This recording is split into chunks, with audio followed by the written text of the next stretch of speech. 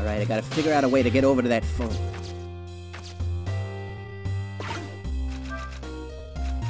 This thing is too heavy. I can't manipulate it.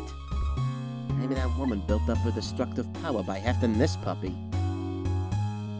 It's more like a weapon than a book. Well, what do you know? It's my little rat friend again. Maybe he can help me in some way. Oh, my finger is getting tired. Oh, but I don't dare drop my glass of inspiration. If you got strong lift in this thing, maybe she could pick it up and bring me over there. Type.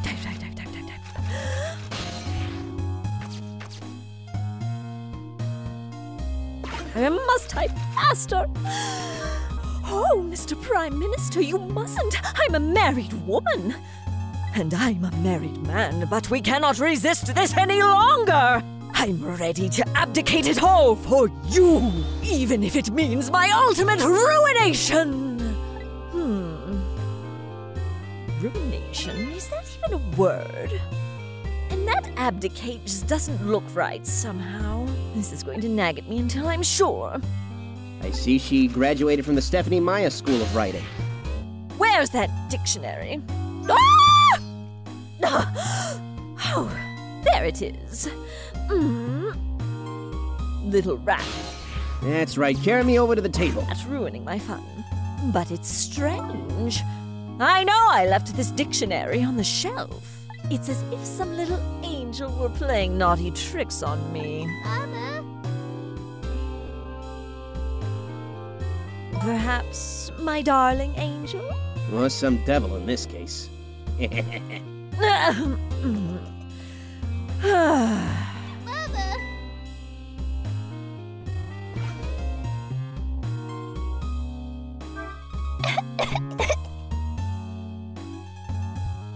What is it, my darling angel? Ow! My head hurts, Mama. You poor dear, and no wonder, with a fever of 102. Here is to a night of fever, hotter than the love of my Prime Minister. It's almost time to go out for my lesson. Can I take the night off? Yes, I suppose that would be best.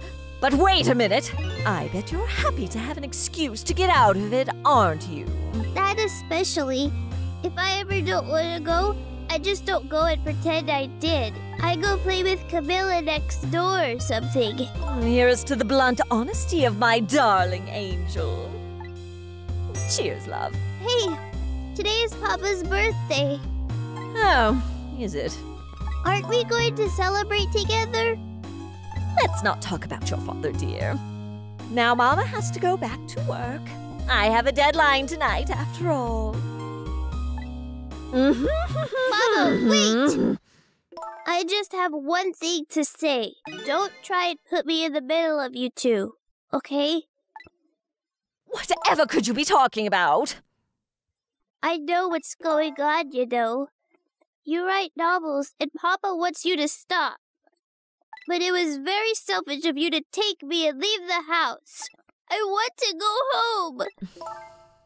Now, it's time for good little girls to go to sleep. Especially sick little girls. I hate you, Mama. Here's to the impetuousness of youth. How the hell are those two related? Either the mother dyed her hair, or that kid's adopted. Oh my, the lamp is out. Come on. Baby, light my fire. Holy shit, did she just light a match with her ass? God damn. She brought this dictionary all the way over here to look something up. Irregardless, here it sits, all alone. Either she forgot what she wanted to look up, or she forgot she even wanted to look up anything in the first place. Is irregardless really a word? Well, I am in a dictionary, might as well look it up. My darling lady, to think that you were a spy all along! What are you going to do to me, Prime Minister? I will arrest you and make sure you receive the proper penalty. Your sentence? To be imprisoned in my cell of love and punished with my whip of passion! Oh, Mr. Prime Minister! Oh, my dear lady! I'd hate to live in this Prime Minister's country. All right. Nope, it is not a word. According to Merriam-Webster, it is in fact not a word. It's just a non-standard way of saying regardless. Ah! What is going on? Ah, I made a typo. All right, I still need to get over to that phone. Wait, you're throwing away a draft. Can I get on that? Yes, I can.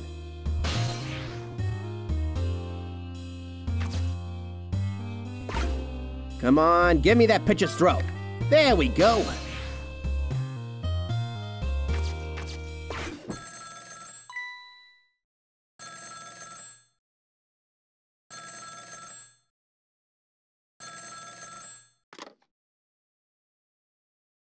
Hello? Is that you? How many times are you going to make me tell you?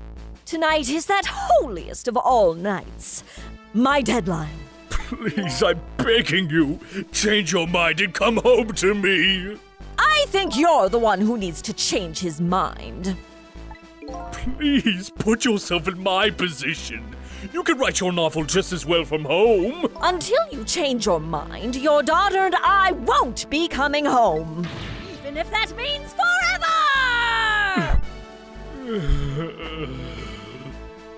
Let me talk to Amelie at least. You can't talk to her. She's sick with a fever right now, and I won't have you giving her nightmares! I want to talk to Papa! No, you don't. Now, I don't want to hear your voice anymore tonight. Please, wait a minute. Don't try to call again. I won't answer. I refuse to answer!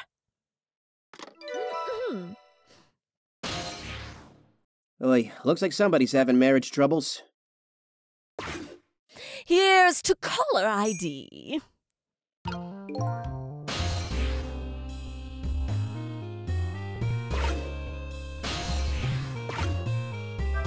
Now I finally have the telephone lines I need.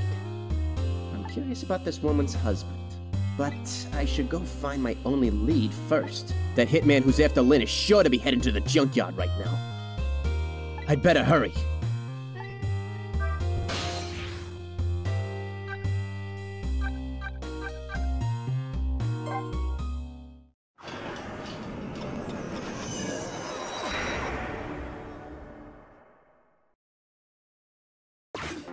Not much time has passed since I was here last, but the situation has changed.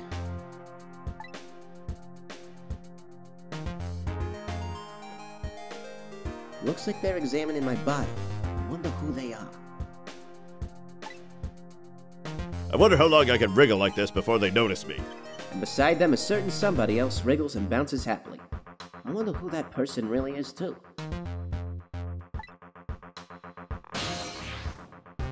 Welcome back. You weren't gone very long. What's going on here? The police are here to start the criminal investigation. You know, into your murder. A murder case, eh?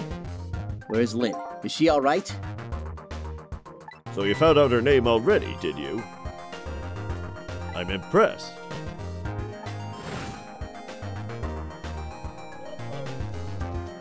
Excuse me. Lynn? Oh. It sounded like she was in some kind of immediate danger. Not to mention the fact that Hitman is after her again. Well, you don't have to worry about that kind of thing. She was just taken into custody a few minutes ago. Custody? You mean she was arrested? But why? I don't know. I'm just a desk lamp, for God's sake.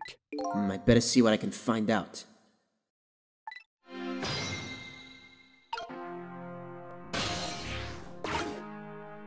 Quite a thing, huh, this case? What do you think, Detective Payne?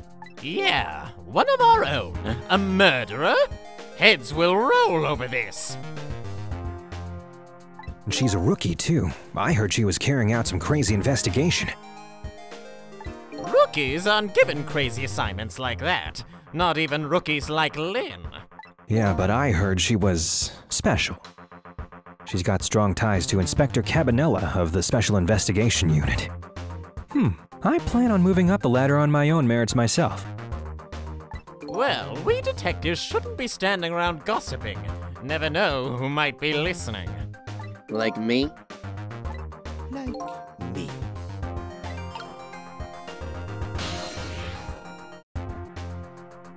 Alright, let's visit the troubled man. God knows a guy like that could use some attention.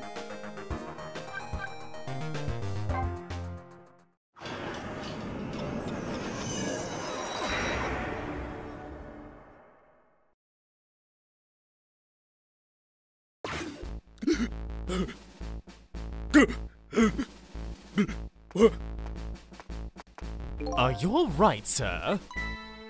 I ordered all of you not to come near me! I beg your pardon, sir. I'm sorry. I shouldn't have yelled at you like that. But I'd like to be left alone right now. You may go. Yes, sir.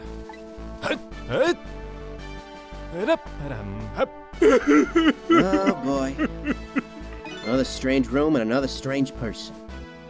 I wish these telephone lines came with nameplates or something. Sheesh.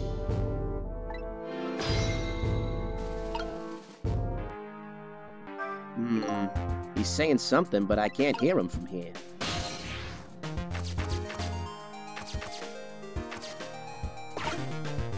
I think we can safely assume the cause of death was the bullet he took in the chest.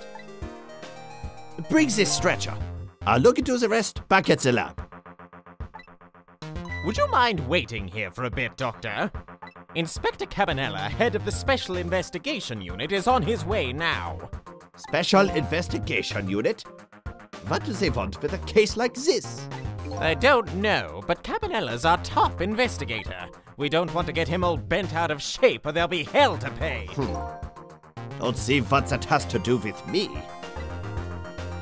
I don't know, Detective Payne. I don't really get what Cabanela wants to come for either. It's probably just a big lark for him, but it makes things tougher on us. It doesn't sit right with me. Hey, watch what you say behind his back. Never know who might be listening. Like me. Like me. Ching ching, baby.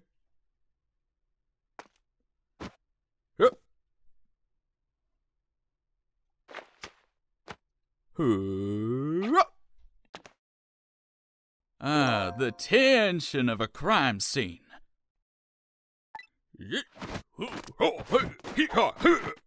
Yeah, nothing like it, baby.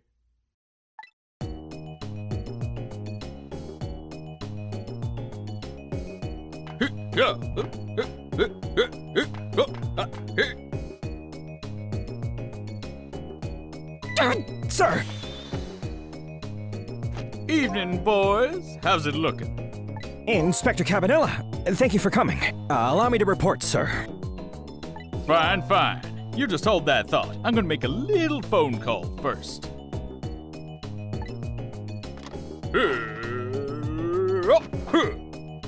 So this is the head of the Special Investigation Unit? He seems... unique.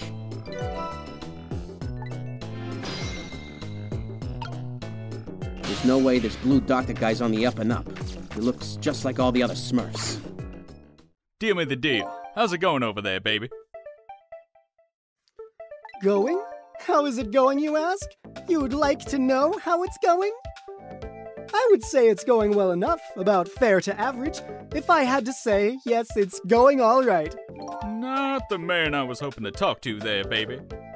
Do me a favor and put that other nice man on the horn now, would you? That's a nice fella. If it has anything to do with this park, I'm the one to talk to.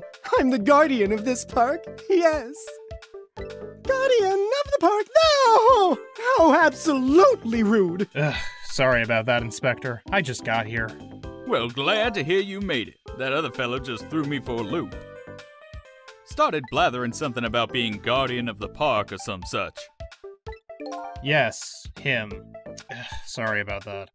Well, start doing your staking out thing, baby, and buzz me if anything comes up. Yes, sir.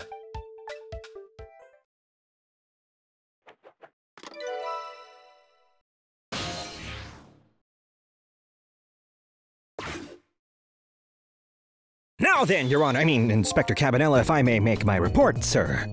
Doc! Yoo-hoo! Oh, Doc! You're talking to me? I need you to handle this case with your finest care and attention. Would you do that for me, Doc? Don't need you to tell me how to do my job. Anywho, I'd like to see the suspect now, if I may. Lynn, sir. I asked her to let herself be taken into custody voluntarily, sir. She's being detained in the junkyard superintendent's office right now. Super's office, huh? Super! And where's that? Just beyond where you parked your bicycle, Inspector. I'll go interview the suspect then. Yeah, nothing like it, baby. Carry on, boys. Good luck, sir.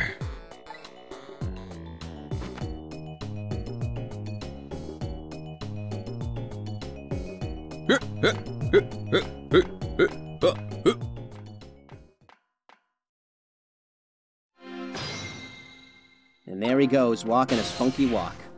Off to traumatize so many little children.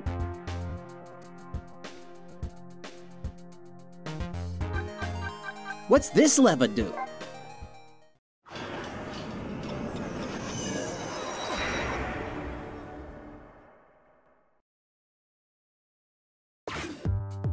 It appears to be the entrance to a nearly deserted, dimly lit park. Voices of the two young people drift over to me on the breeze.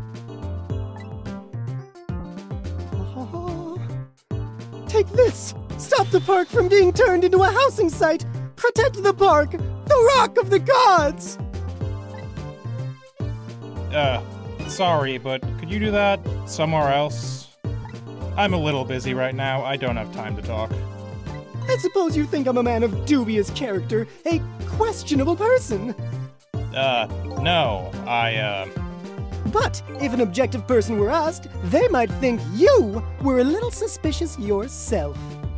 As two suspicious characters, shouldn't we take the time to converse with each other? Oh boy. Alright, but just for a minute. There, I like your attitude. I like it very much. Let's relax and talk a while then. The night is young and so are we! Oh, man. Huh. So, you hang out in the park and talk crazy talk often?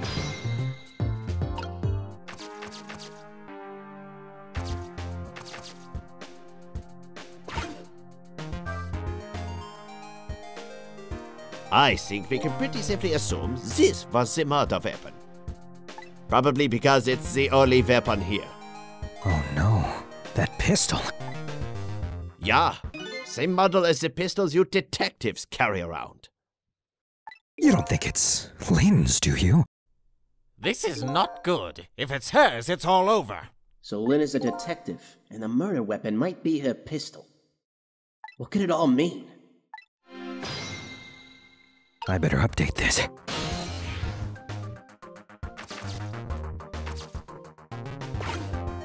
So this is the weapon that took my life. A pistol, eh? My memory seems to be hazy on pistols. But I have seen them before. That's for sure. Let's see. This part right here is...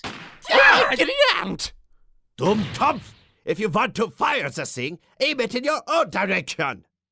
I didn't fire it! I'm the victim here! This is the act of somebody who's jealous of my abilities as a lawyer, detective guy thing. Well, what are you glaring at me for? I'm hardly jealous of you. I'm Winston Payne, bitch! Well, guess that proves it's a real gun.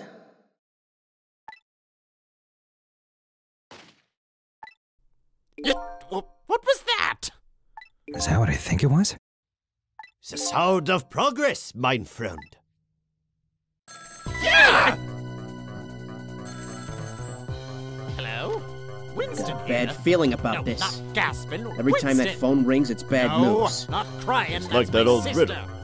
Which came Winston. first? The ringing of the phone Payne. or the crime case? If you say so. Shit. It's the sound of another gun. I don't like the sound of that. Ah, there you are. Do me a favor and have the doc come to the super's office, would you? He seems pretty busy at the moment, sir. Which one are you? The green one or the blue one? I'm Winston Payne, bitch! Listen, Greenie, get the good doc over here this instant, or I'll see to it you never wear a green suit again! Yes, sir! I'll send him right up, sir.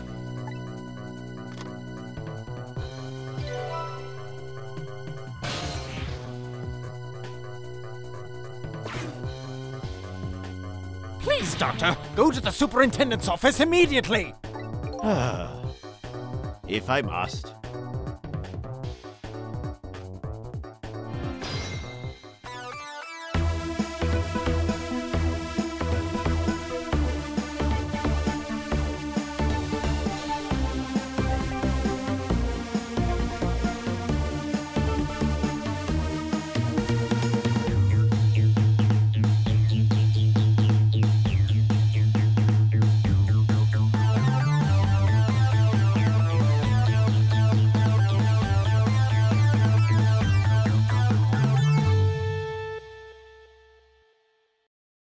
Let's project!